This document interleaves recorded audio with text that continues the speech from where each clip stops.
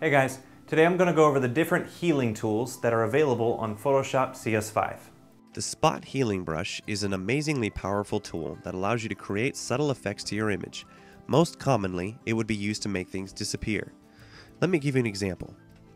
Click on the Spot Healing Brush tool in the toolbar, the one that looks like a bandaid. Press the letter J to access it quickly with your keyboard.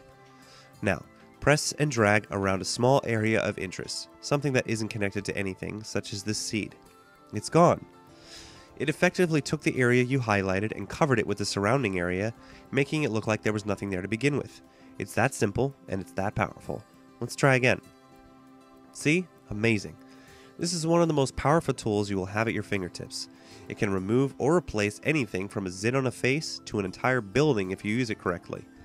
To look at the different options this tool has, take a look at the Above Options panel. When I click at the button with the dot and the number, I get a series of options.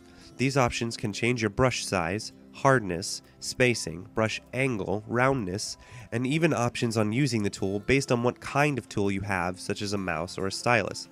This is especially useful for a stylus because the program will respond to your actions based on the pressure you put on the stylus pad. The modes options will give you choices and abilities to have different effects with the tool. The screen effect will slowly make the image translucent, while replace will get rid of your selection altogether and replace it with the background. The other modes have different effects, so give each one a try.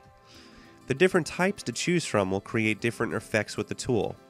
For example, the Content Aware type will replace the selection with the area surrounding it, doing its best to make the transition look seamless. Try the other types to see what they do, but the Content Aware mode is the most effective. The Sample All Layers checkmark will be effective for making changes in a multi-layer environment, especially when the layers overlap each other. Finally, the little button with the target and the pen will change your sensitivity settings to that of your stylus tool. This can be very useful for your stylus, but takes away customizing options for stylus pressure. In other words, the stylus works based on how it was designed, but not based on the settings you made for it. Thanks for watching. Please send any requests you have to requests@mahalo.com, and please be sure to rate, comment, and subscribe below.